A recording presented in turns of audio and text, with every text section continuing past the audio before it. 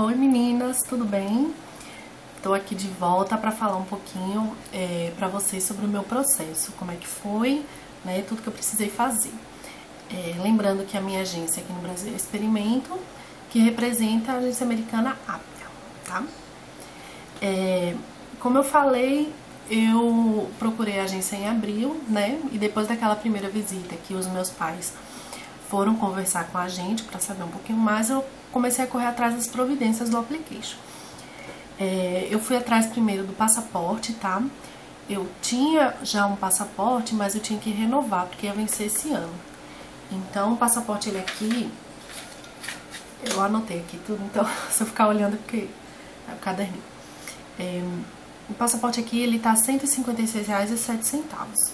Então, eu fiz a inscrição online, paguei e fui lá. Tudo tranquilo. Depois, eu fui pagar a agência. Na época, Experimento tava com uma promoção, que o processo tava R$ 795 com o ITEP incluso, se você fizesse o ITEP até dia 30 de junho, que foi o meu caso. Se não, o ITEP tava R$ 40, se eu não me engano. Então, depois, eu fui correr atrás das referências de caráter, tá bom? Tinha que ser 2 referências de caráter. Gente, assim, eu não vou ficar explicando o processo de au pair, como é, os documentos que você precisa, o que é, sabe, essas especificações do programa, porque eu acho que essa informação ela tá disponível na internet, tem muitos vlogs que já explicam direitinho, passo a passo de ser um au pair. Então eu vou dizer a minha experiência, tá? Como aconteceu pra mim. Eu acho que todo mundo faz esses vlogs e blogs, né, pra dividir a experiência de cada um. E eu, pelo menos, quando assistia, gostava de ver o ponto de vista de cada um. Então, enfim, gente, tá? Desculpa aí, mas eu vou explicar o meu passo a passo. Enfim.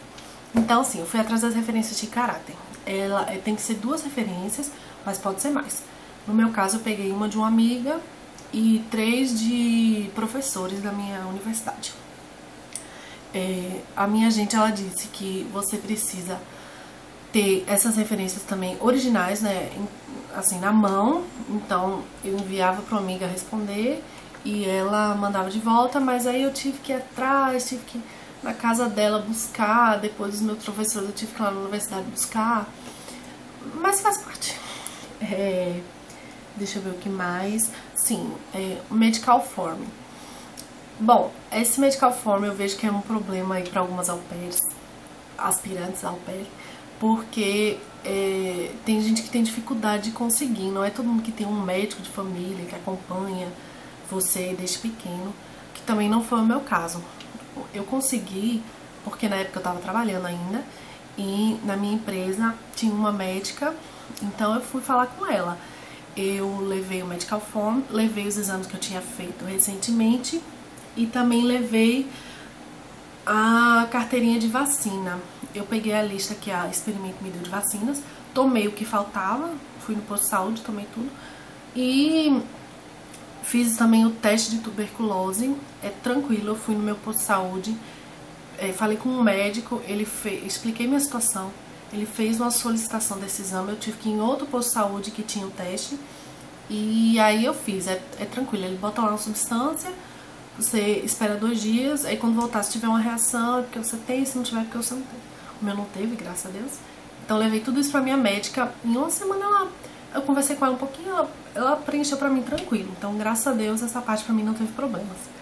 Deixa eu ver o que mais. Peguei também o atestado de antecedentes criminais, né? Muito simples, você pega na internet. Fui atrás do meu diploma. Essa foi uma outra confusão pra mim, porque a minha universidade, eu não sei se é só aqui em Recife ou é em todo lugar. Ele demora 1 ano depois que você tem a sua colação de grau pra fazer o seu diploma. Eu esperei 1 ano, fui lá e ficou pronto esse ano, né? Fui lá. Quando eu fui lá, ela disse que teve um problema com o meu RG, que a Xerox estava com problema, enfim.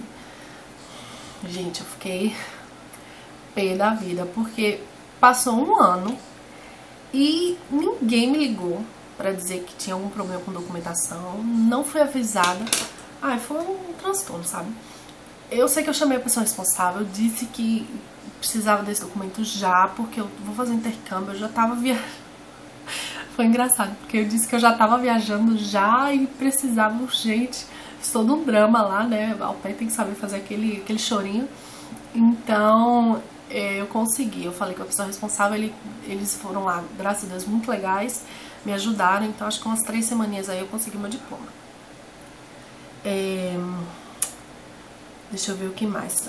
No meu application, eu demorei pra preencher porque eu tinha muita coisa faltando. Então, eu tava tirando a minha carteira de motorista ainda, quando eu comecei a preencher o application. Eu tava no meio das minhas aulas práticas, então isso era uma coisa que eu não tinha o que fazer, eu tinha que esperar, não tinha como adiantar, porque eu ia ter que fazer a aula prática, depois eu ia ter que marcar a prova, então isso eu não tinha como adiantar. Então, era o passaporte que eu tinha que tirar ainda, tava esperando. A experiência com criança que eu não tinha, eu tinha que correr atrás.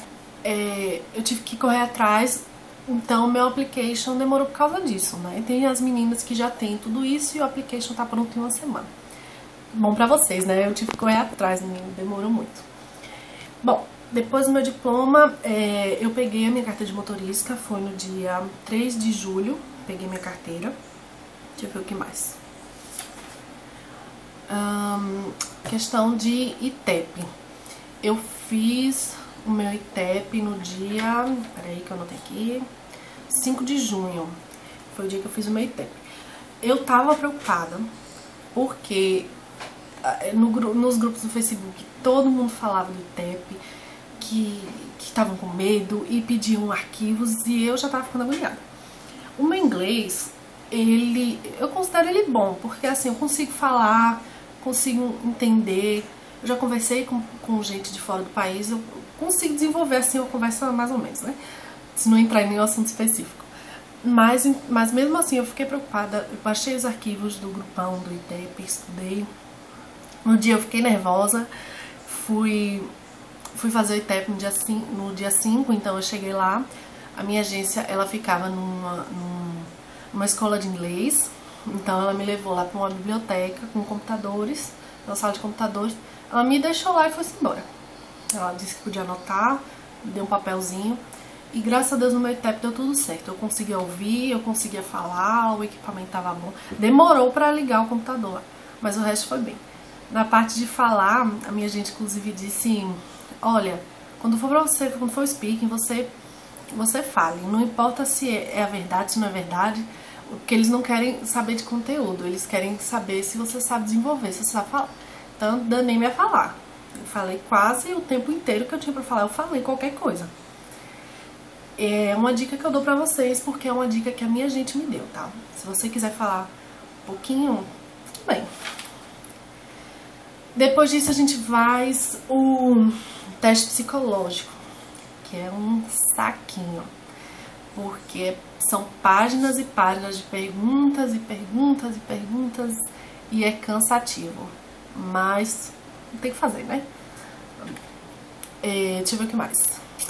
Comecei a Family Letter, a carta da família. No meu caso, eu peguei vários modelos de carta, tá? E me baseei nisso. Tem menina que consegue sentar e ser criativa e falar. Não foi o meu caso. Eu peguei vários modelos e fui seguindo. Então, tem no application lá também o tipo de... os tópicos que você tem que seguir. Então, me baseei naquilo, na carta, e falei de mim, falei quem sou eu, o que é que eu faço, minha família, a experiência com criança, o que é que eu quero fazer nos Estados Unidos. Então, eu falei tudo. O application, ele diz que tem que ter um mínimo de 600 palavras. Aí, eu sei que todo dia eu ia, escrevia mais um pouquinho na minha carta, escrevia mais um pouquinho, adicionava uma experiência. Quando eu vi, eu já tinha dado as 600 palavras, e quando eu vi, chegou no máximo de palavras da carta. Gente, eu não sabia que tinha máximo de palavras. Se você não sabia, tá aí, tem o máximo. Eu percebi lá que eu digitando, quando eu vi o espacinho não vai mais, né? Porque você escreve e ele fica ali. Pronto, foi aí que eu vi que eu tinha que cortar alguma coisa. Foi o que eu fiz, cortei lá um parágrafo. Então a minha carta ficou no máximo. Eu não sei se a família vai ter paciência de ler, mas realmente eu botei coisas importantes. Então, e cortei o que era irrelevante. Então é isso. Outra coisa, sobre as experiências de criança, eu não vou dar detalhe agora, porque eu vou fazer um vídeo sobre isso, tá? Vou contar um pouquinho das minhas experiências com criança para ajudar vocês. E também dicas para fazer um vídeo application legal, tá bom? Então no próximo vídeo eu dou mais detalhes. O que mais que eu fiz? Eu também já aproveitei e fiz a PID, que é a Permissão Internacional para Dirigir. Em relação à PID, que dá muita polêmica aí nos grupões do Facebook, porque tem menina que fica dizendo faz, não faz, a polêmica é essa. Eu fiz, por quê? Aqui no meu estado, que é Pernambuco, a PID, ela tá custando R$ 48,04. Então eu fiz. A polêmica é porque em alguns estados, pelo que eu vi nos grupos, nos estados do sul, enfim, é R$200, é cento e pouco. Então eu entendo aí porque essa dúvida de fazer ou não, porque quando você chega lá nos Estados Unidos, tem alguns estados que você tem que tirar a carteira de lá. Então por isso essa polêmica de querer levar ou não. Como no meu foi barato, eu resolvi fazer pra prevenir, né? Pronto.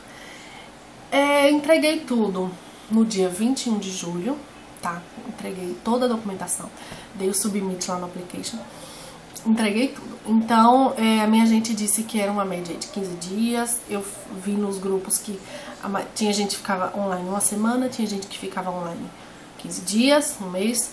Então, eu tava com uma expectativa grande. Só que começou a espera, meninas do céu. Passou 15 dias, passou um mês e meio, quase 2 meses depois eu fui ficar online. Porque eu mandava e-mail pra minha gente, eu não podia fazer nada, né? Ela tinha mandado já pra Ápia, eu mandava e-mail pra Ápia e eles falavam, o que falta no seu application é checar as referências de experiência com criança. Então eu mandava e-mail, aí eu entrava em contato com a minha referência, alguém ligou, não, ninguém ligou. Aí eu mandava e-mail pra eles, olha, ninguém ligou, tá tendo algum problema? E isso eles me respondiam 3, 4 dias depois. Então por isso que quando eu ligava pra referência eu já mandava e-mail. Aí ficou, gente, umas 2 semanas disso, só falta as referências, só falta as referências, só falta as referências. Enfim, eu acho que acabaram nem ligando pra minhas referências, porque até hoje a minha referência disse que não ligaram. E eu fui ficar online, né, como eu disse, no dia 1º de setembro só. Então, 21 de julho para 1º de setembro. É isso, hoje eu estou online, né, não tive ainda nenhuma família no perfil, mas estou calma, por enquanto. Outra questão, a minha gente, ela falou que eu ia ter que levar todas as documentações, e blá blá blá blá blá, não tive que levar nada. Assim, eu acho que no meu caso foi um caso, assim, da minha gente que ela não pediu, mas você deixe separado, porque os documentos originais, as referências, lembra que eu falei? Tudo isso, provavelmente você vai ter que levar as cópias para poder ficar online. No meu caso, eu não precisei fazer nada disso. Fiquei online só com o que estava lá no application e até hoje ninguém me pediu, né? Mas se precisar, tá aqui. Então você deixa separadinho. Deixa eu ver o que mais. É isso, gente. Enquanto isso, eu ainda tô na escola de criança, pegando experiência, porque eu acho que eu tenho pouca hora ainda. Mas eu vou dar mais detalhe disso no próximo vídeo. E eu acho que é isso. O que eu já fui adiantando foi a PID, né? Eu já fiz. E a procuração pra minha mãe, né? Pra quando eu for viajar, ela resolver as minhas coisas. Se alguém tiver interesse aqui, né? Pelo menos aqui em Recife, a procuração que eu fiz foi direitos totais, que eu dei pra ela, e foi R$ 61,50. Eu também já fiz porque minha mãe vai precisar resolver coisa pra mim, né? Quando eu for viajar. Então pronto, gente, é isso. Esse foi o meu processo. Estamos aí na espera, no aguardo, nessa agonia. Se você também tá, estamos todos juntos nessa. E pronto, qualquer dúvida, sugestão, tá? Se vocês tiverem sugestão de vídeo, alguma dúvida, podem deixar aqui no comentário, que eu vou responder pra vocês. E se vocês gostaram, deem um like. Se vocês não gostaram, pula pro próximo vídeo, sem problema. E é isso, gente.